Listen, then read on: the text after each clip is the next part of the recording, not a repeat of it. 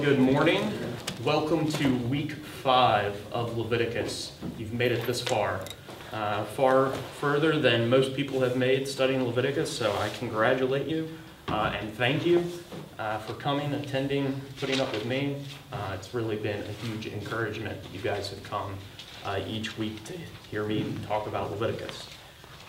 So hopefully you are still doing the reading and will continue to do the reading through the book of Leviticus even after we're done. I think you'll probably have a little bit left after today. So today we are covering, if you remember my illustration, I talked about the structure of Leviticus being sort of like a peanut butter and jelly sandwich. That you have 2 slices of bread on the outside that correspond with each other. You have a layer of peanut butter on both of those pieces of bread. This is for someone who really likes peanut butter. And then in the middle, you have the sweet, gooey center, the jelly, right? I also referenced it, made it kind of look almost like a mountain, that there's corresponding sides to the mountain, but the pinnacle, the peak of the mountain is in the middle of the book. And so we are going to be in Leviticus chapter 16. And today we're going to be in only Leviticus 16. We're not covering big sections, so just one chapter today. So this is the Day of Atonement. Later on in Judaism, this was just simply referred to as the day. It was that important to them.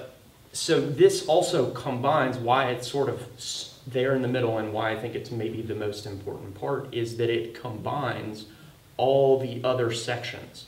So at first we looked at the sacrifices, then we looked at the priests, then we looked at cleanliness, and here in the Day of Atonement, it incorporates all those previous sections, combines them all into one very important chapter.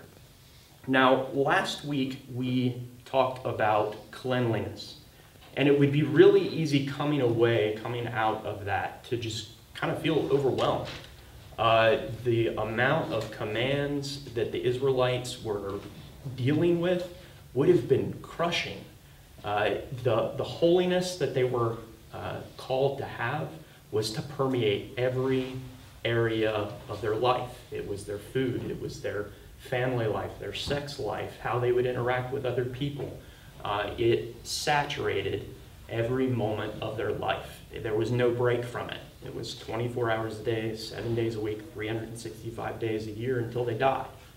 And so just the amount of stress that they could be under, the amount of guilt that they could have, just because, I mean, if you guys are like me, I'm not perfect. I miss stuff sometimes. There's always things that kind of slip through the crack. And so there was always this sense of crushing guilt. And I think Christians especially can deal with guilt sometimes. I read this week that on average, a normal person has a total of about 5 hours of guilt every week. And I dare say that Christians may have more than that, because we are called to live a holy life.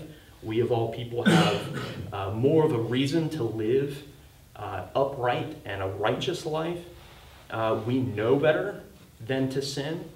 And we have the Spirit within us. And so all of that, when we do sin, and if you're like me, you sin often on a daily basis, there is just an overwhelming sense of guilt. This had to be something that the Israelites also understood. The guilt would be constant and it would be crushing. And so this particular chapter is immensely important for that reason. Before the Day of Atonement, there's really not a lot about how God would deal with Israel's sin. Before this, God had revealed to Moses back in Exodus that he is a forgiving God, that he would forgive their sins, but he hadn't really revealed how he would deal with all their sins. Now in chapters 1 through 7, we saw that the sacrifices, they atone for the people's sins. But those are specifically for their unintentional sins. And this we see in the Day of Atonement, this is to cover all of their sins, all their uncleanness, all their guilt. So this is indeed the pinnacle the sweet, savory center of really the entire Pentateuch, that God is a God who forgives. He will do something about people's sin, all their sin. So what exactly is atonement? Our word for atonement comes from the Old English that is, you could break it down from the word itself as at one-ment. It's being at one with God. That God has found a way to forgive our sins, to reconcile us to him so that we can then have fellowship with him. We learned how Leviticus is all about God coming and dwelling with his people, and he makes that possible by atoning for their sins. So I'm going to do something I haven't normally done, and that's pray before we get started. I always end up forgetting that, so I want to do it this time, the last time, if nothing else. So let's pray, and then we'll dive into the text. Heavenly Father, we praise you, God. You are a holy God and also a loving God. You have gone out of your way to seek to dwell with your people despite their sinfulness, despite our sinfulness. And you have made a way, God, to make that possible through atoning for our sins, for bearing them yourself. God, we pray that you would help us to come to grips with that, to be able to have peace with you through Christ, the Lamb of God who takes away the sin of the world, who bore our sin on the cross. God, give us wisdom as we encounter this text. Help us clear our minds and to just have ready and open hearts to receive your word, to see that it is profitable, even when it's from Leviticus. And God, I pray that it would bear fruit in our hearts. We pray this in Christ's name. Amen. All right, so Leviticus chapter 16. Would anyone be able to read just verses 1 and 2? All right. Go ahead. The Lord spoke to Moses after the death of two of Aaron's sons when they approached the presence of the Lord and died. The Lord said to Moses, "Tell your brother Aaron that he may not come whenever he wants into the holy place behind the curtain in front of the mercy seat on the ark, or else he will die, because I appear in the cloud above the mercy seat." So the chapter opens with the occasion. So if you remember back when we covered the priests, we talked about Nadab and Abihu. These were the two sons of Aaron who offered strange fire to the Lord, who, when they went into the tabernacle, the fire of the Lord came out that had just consumed their sacrifice, accepted their sacrifice, and here judged Nadab and Abihu and consumed them and killed them. So this is the grounds. This is why God is giving this. This is when they would go into the inner sanctuary of the tabernacle. If you remember the diagram I drew, the layout, you had the tabernacle. It's kind of rectangular. If you went inside, there would be this kind of larger room that was just called the holy place. But there was on the other side of that room a large veil, very thick veil, embroidered with cherubim. And if you went in behind that, that was called the Holy of Holies. It was a smaller room, and in it was only the Ark of the Covenant inside, and that's where God's presence would dwell between the cherubim that were molded onto the top of the Ark of the Covenant. So this is when the high priest would go into this room. It was only once a year. So this is the occasion, and it lists how Aaron should go about doing this. Now these first few verses just kind of outline, give a summary of how to enter. And it was so that Aaron would not die. It would have been very fresh in his mind, the death of his own two sons, and God's judgment on them, because God is a holy God. And so this probably would have been pretty terrifying for Aaron, the prospect of going in behind the veil now. So God said it would be, he would give this to them so that he would not die. And in future generations, surely familiarity would breed contempt. God has come down from the mountain in the fire and the flame and the thunder and the lightning, and come and dwelt among them but that doesn't mean that he's their homeboy and they can take their relationship with him lightly. He is still to be regarded as holy. Would someone read now verses 3 through 6? And this is just the beginnings, the preparation.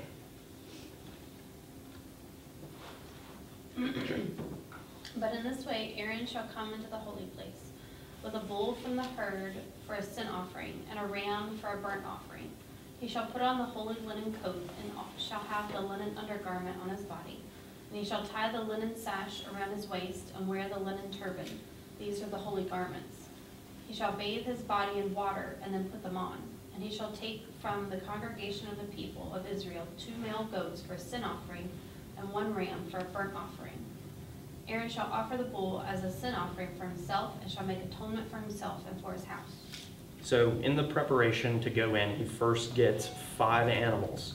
So he gets a bull for a sin offering and a ram for a burnt offering. Those are for himself. And then he gets 2 goats for sin offerings from the people. And one of those goats is going to be special. It's going to be set aside. We'll see about that in a moment. And then also 1 ram for a burnt offering. So 3 offerings from the people and then 2 offerings for himself. And then he takes, you remember the really elaborate clothes that the high priest has? We talked about that a little bit, that were made for beauty and for splendor. They were like heavenly garments almost. On all other days, the high priest looks like a king, arrayed in gold and precious stones, very elaborate clothing. And yet this day, he sets all that aside. And this day, he is just a simple servant of the Lord of glory. In fact, his clothes on this day are probably less than that of the average priest.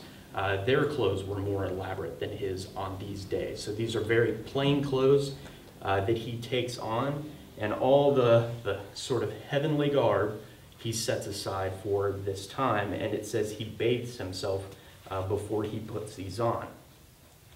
So the next thing, I'll just summarize this, is that he casts lots over the 2 goats for the sin offering that he got from the people. This is in verses 7 through 10. So one of the goats is to be for the Lord, and then the other one is for Azazel. Now, some of your translations say Azazel. If you have a King James, it says one will be for a scapegoat. Okay, so modern translations they're split on exactly what to do with this particular Hebrew word. They just transliterated the Hebrew word Azazel. That's what it is in the Hebrew. So it could be translated for a goat of departing. Hence, that's where we get the idea of scapegoat. It's an e-scapegoat, the goat that leaves, that departs. So that's the older translations. But it could be translated as a proper name. And this is where they're a little divided. Some people think actually that this is a demon, a goat demon. And so the idea then is they put, so in the scapegoat ceremony as we see, the high priest confesses all the sins of the people and puts them on the head of the goat, and then sends the goat out to Azazel. And so the idea is they're taking all their sins and their uncleanness and sending it back where it came from is almost the idea. Now, there's issues. Hopefully, you think that sounds a little weird, because it could easily have been misunderstood, especially in later generations, that this was maybe some kind of a gift to this evil spirit, if that's what it was. In fact, in chapter 17, verse 7, God says you're going to bring your sacrifices to the tabernacle, so you no longer sacrifice to goat demons. It mentions that. And so God, just in the next chapter, says, no, nothing with these goat demons anymore. So it seems unlikely and would be really weird if God said, yeah, you're going to send this goat to this goat demon. Okay? So that is probably, I would say, the most unlikely one. The other option, if it is a proper name, it could be a location. The word could be translated to the rough terrain.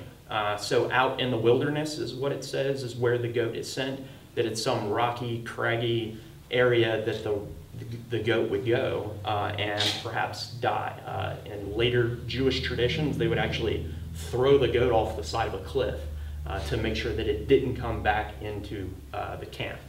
There's one really funny Aramaic translation I translated for a class of mine, where it says there's this whirlwind, a tempest of the Lord comes and picks up the goat and hurls it into the wilderness and kills it.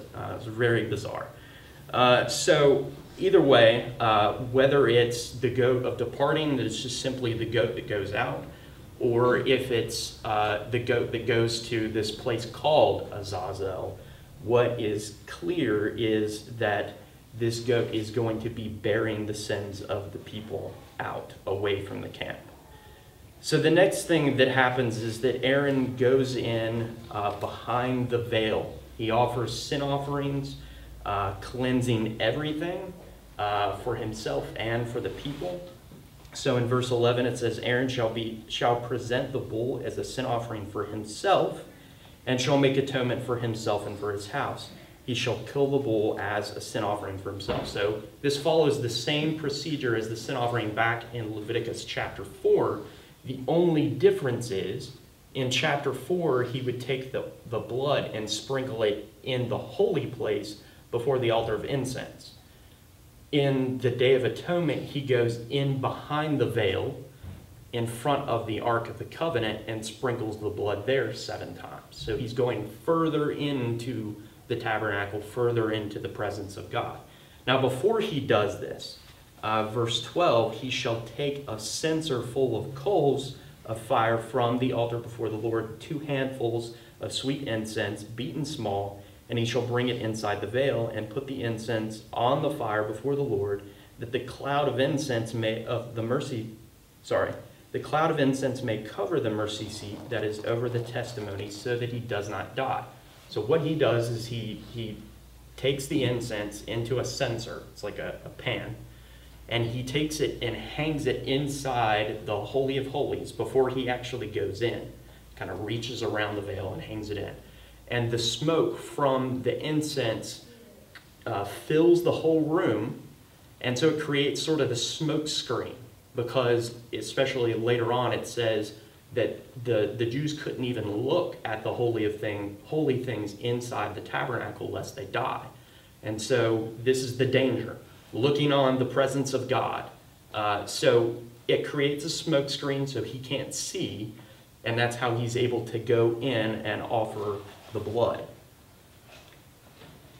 So he sprinkles the blood of his own sin offering. So he atones for himself with the bull, and he sprinkles that on the mercy seat. He sprinkles his offering and the people's offering on the mercy seat. Now, mercy seat, just to be clear, it's not literally like a chair or a stool or something.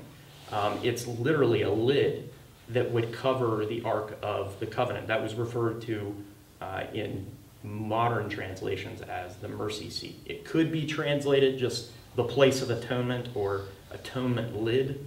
The idea of seat probably comes from Psalm 99. It refers to God being enthroned between the cherubim in reference to his presence being there on top of the atonement lid, if you will, or the mercy seat, that it's God's throne. So this is the place of mercy where atonement was made, and it's where God's presence dwelt. And the ark contained, just as a reminder, the 10 Commandments, the law of God. This is the standard that the people were to live by. And in the ark, there were 2 other things. There was a jar of manna, the bread that would come down from heaven, and then the rod of Aaron that had budded almond flowers. And both of those were actually reminders of Israel's rebellion. The occasion for the manna, the whole reason for manna, is because they were ready to stone Moses. They were complaining and angry with him because they had come out into the wilderness. Now they were going to starve, and they missed the meat pots and the cucumbers and the melons of Egypt. And so God had them place that reminder of their rebellion in the ark there with the tablet of the commandments. And the staff was also a reminder of the people's rebellion when they questioned God's choosing Aaron to be a priest. And that's how God revealed to them, proved to them, no, he is really my chosen vessel. He is going to be my high priest. So it's that mercy seat, that ark, that Aaron is sprinkling the blood on top of. So he offers the sin offering for himself first, and that allows him to be able to come in and then make atonement for the people. He represents them before God. So then in 15, that covers where he offers the goat for the people.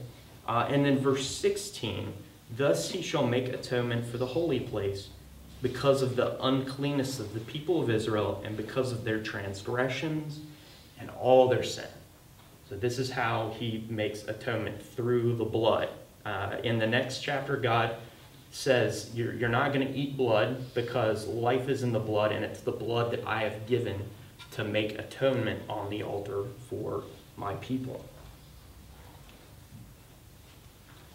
So this is the first half, if you will. I forgot.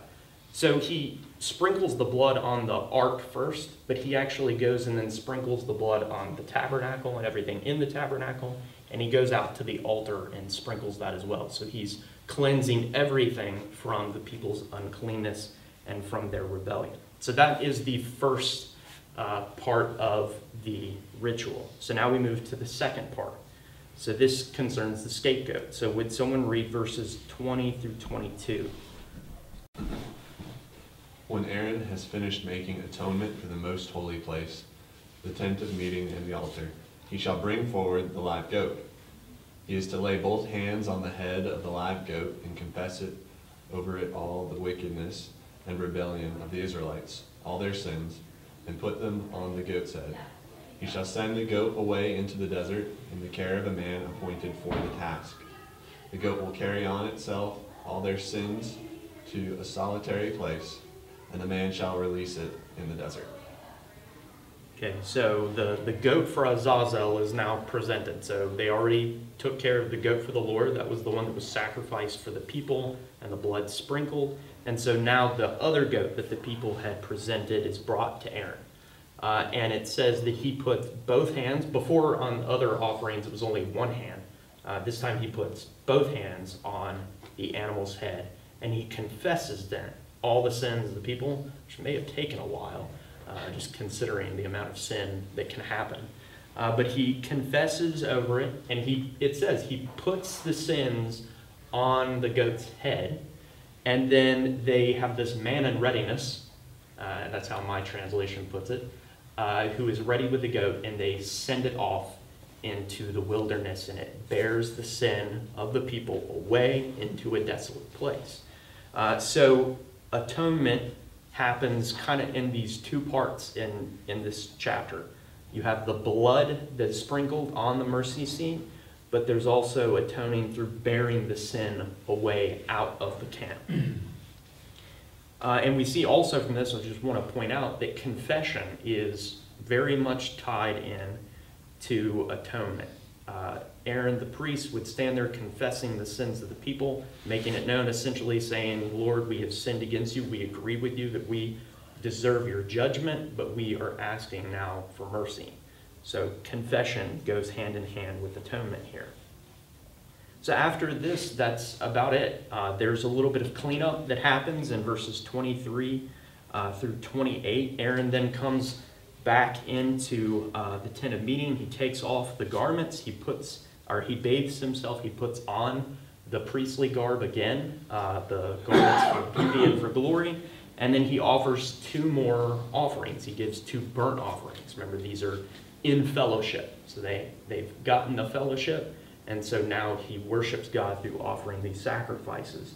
The guy who was the man in readiness, who sent the goat to Azazel, he also would wash himself and then be able to come into the camp.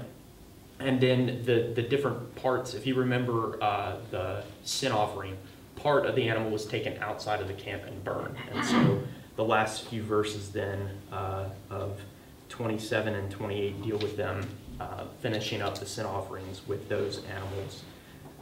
And then there's this last part that's sort of a postscript. And this is verse 29 through the end of the chapter. And it says, "And it shall be a statute to you forever, that in the 7th month, on the 10th day of the month, you shall afflict yourselves, and shall do no work, either the native or the sojourner or the stranger who sojourns among you. For on this day shall atonement be made for you to cleanse you.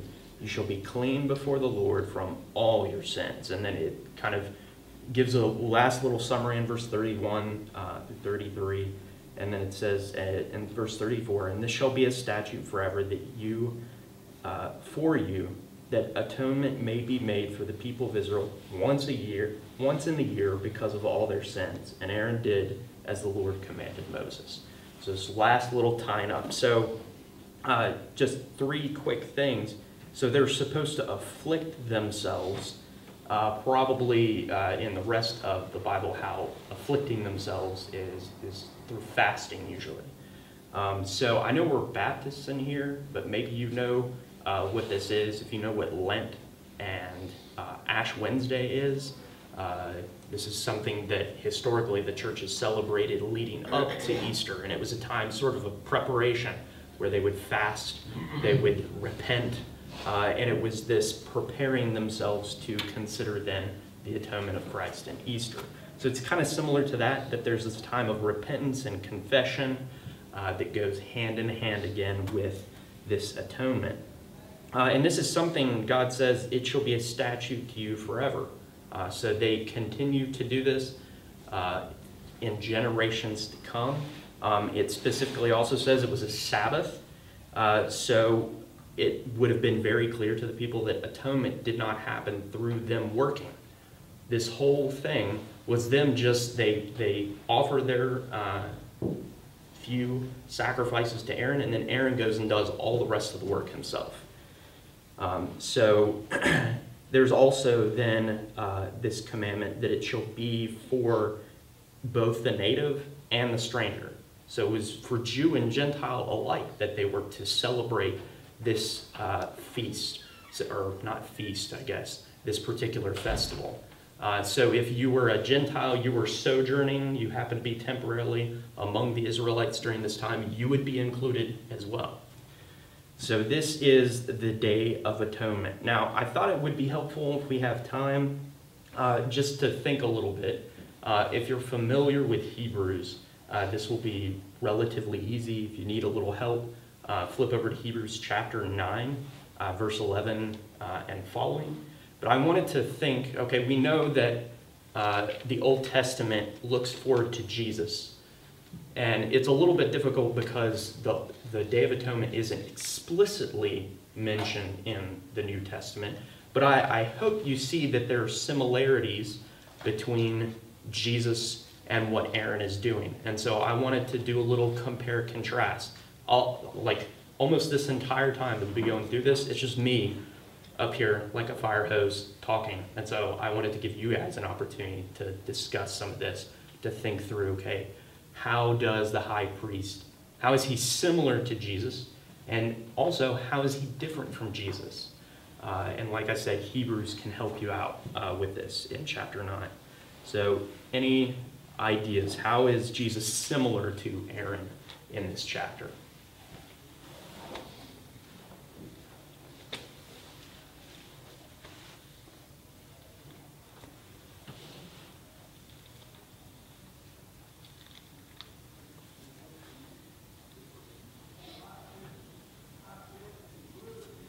Are they similar? Yeah, just similar first. Then we'll do different. In each case, they take the offering on our behalf or the people's behalf.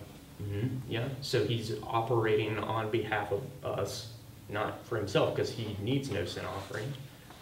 So that's getting ahead of ourselves a little bit, but I am. He doesn't have to offer a sin offering for himself like Aaron does, because he doesn't have any sin.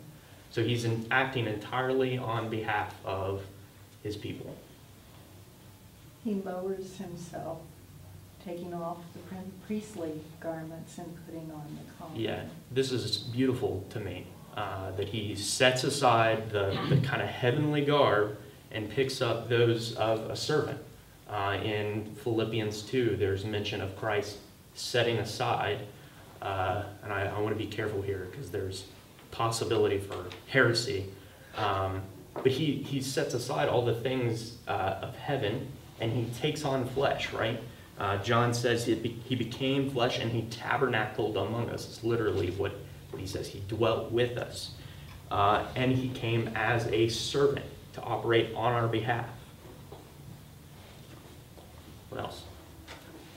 With the idea of the scapegoat, you have the idea of the sins of the people transferred to the sacrifice. And that's what happens with Christ's death. The sins of his people are transferred to him, and then he bears the punishment of his people. Yeah, so he's actually similar to more in this passage than just Aaron, more than just the high priest, because he's also the offering itself. He's both that sin offering that died, shed his blood to make cleansing atonement, but he's also the scapegoat. Our sins are transferred, imputed to him, we would say in the New Testament, and then he bears those sins away in Isaiah 53, which is the song of the suffering servant.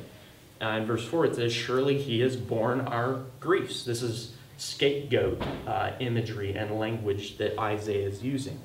In verse 6 he says, "And the Lord has laid on him the iniquity of us all." It's hearkening back to the scapegoat. And the New Testament also makes clear Christ bears our sin. Anything else?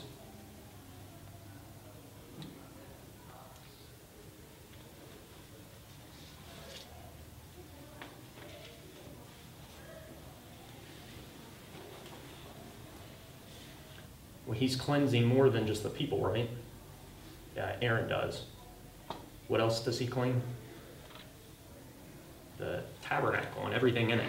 There's kind of an unusual verse in Hebrews 9 verse 23 that it talks about the heavenly tabernacle. So there's God gave the plans for the tabernacle on the mountain, and they were a mirror of the heavenly tabernacle.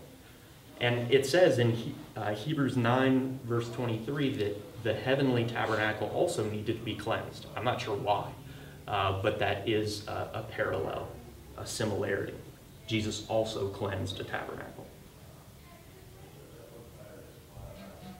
Anything else?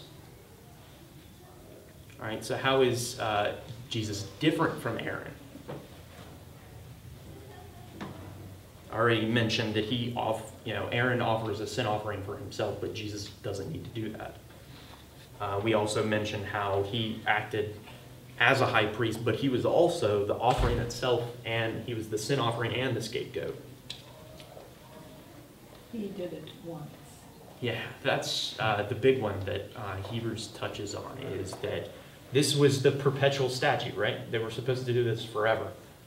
Year after year, Aaron would have to go in behind the veil and offer cleansing, but Jesus only did it once. His offering is superior. Anything else?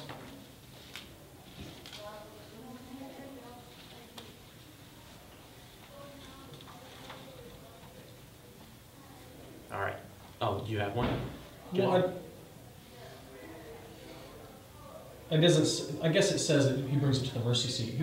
He goes into the most holy place, a tent made with hands, and Christ enters into the very presence of God itself, not into an earthly tabernacle, but into the presence of God to make intercession for us. Yeah, and that also is something that Hebrews touches on, in that how Jesus is superior. He didn't just go to an earthly tabernacle.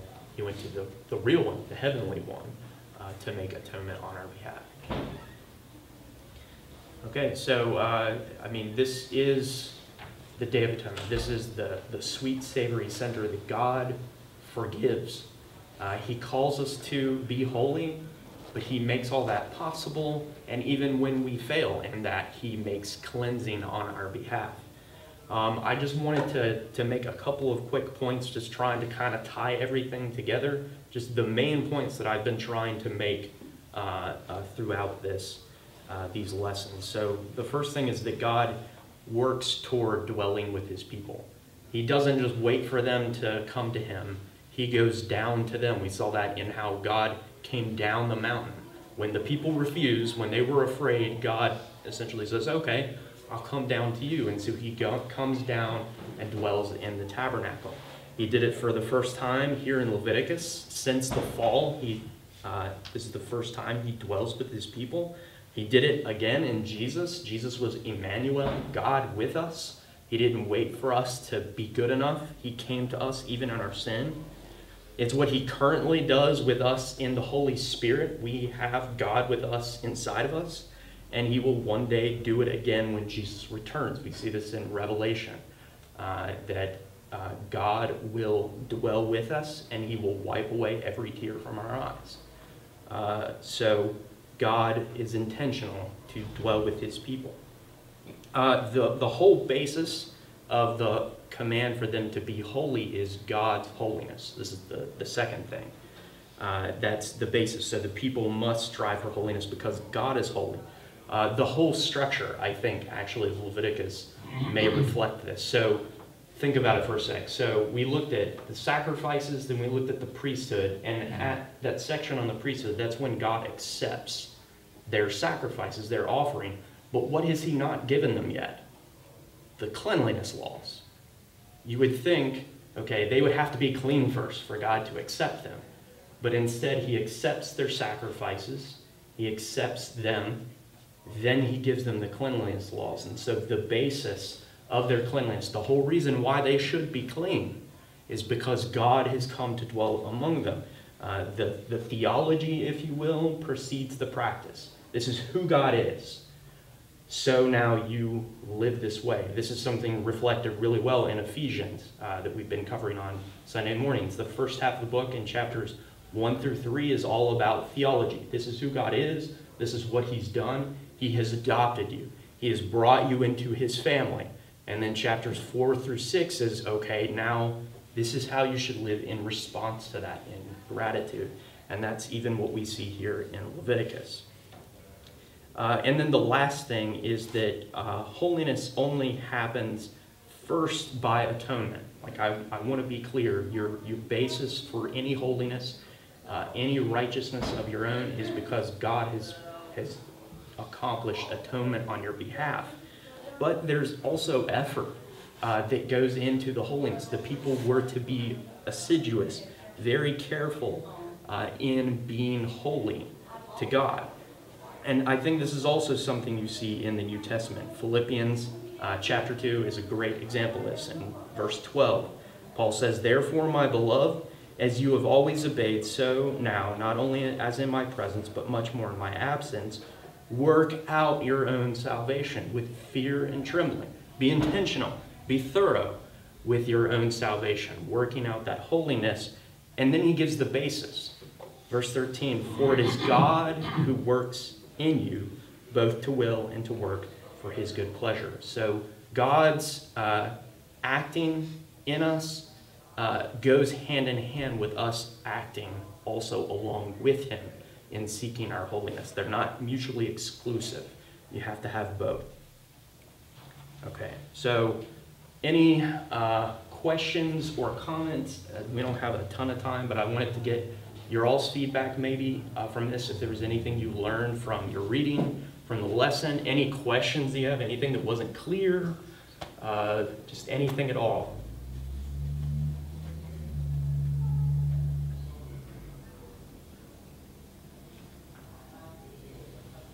Nothing? Nobody ready to jump at the opportunity? If not, that's okay. Anything maybe you noticed from this lesson that I may have missed? Yes, sir. Is there a connection between, some slightly random connection, the scapegoat going to the wilderness carrying the sin, and the idea of this this demon goat demon. In my mind, I connected that to Jesus putting demons into pigs, and it seems to be kind of is there any connection between those two sorts of ideas? Not that I know of. That's not something that I read in any of the commentaries or sources that I cited. Someone did reference the Apostles' Creed. Now, this is debated in Scripture, but there's a line that says he descended into hell. They tied that in with the scapegoat imagery, and that if it is Azazel, that he took the sin back where it came from, and then was resurrected, if that makes sense. But I'm not sure about, casting out demons go off demons, the cliff, which is interesting, and they throw off die. the cliff. Yeah, This is a bunch of connection. yeah, I'm not sure. Yeah. I didn't read anything. So. Anything else? I thought it was interesting that the tabernacle is supposed to be a mirror image of what goes on in heaven, God's throne. Yeah. And just a preparation that they're supposed to do to be able to have fellowship with God through that representation. Yeah. This is the king of the universe that they were going before. It wasn't, I just think sometimes, like, if you ever had the chance to meet the president, regardless of what you think of any of the presidents, if you had the opportunity to meet them, you wouldn't go in being sloppy and ill-prepared. Like, you would be very careful to, look nice, smell nice, rehearse your lines of what you would say, you would be nervous about this. And so I think in the same way, there's great care that goes into going before God as well. Anything else at all? All right, we need to go ahead and pray. We've got to get out there. Well, let's pray and we'll be finished. Heavenly Father, God, we thank you for this time. Thank you for these weeks that we've been able to consider your word and be able to see how it is profitable for our salvation. It's able to equip us for every good work. God, I pray that just in coming weeks, we would have an increased appreciation for your word, a desire to know it, to hide it in our hearts that we might not sin against you. And God, make us holy people. God, we desperately need to be holy, just in a world that is so sinful, so lacking of holiness, so sinful, so guilt-ridden. God, make us holy people that we may be lights to the world around us, proclaiming your goodness, your holiness, and your atonement that you offer for all people. Pray that you be with us now as we go to the service. Help us to worship you in spirit and in truth. Pray this in Jesus' name. Amen.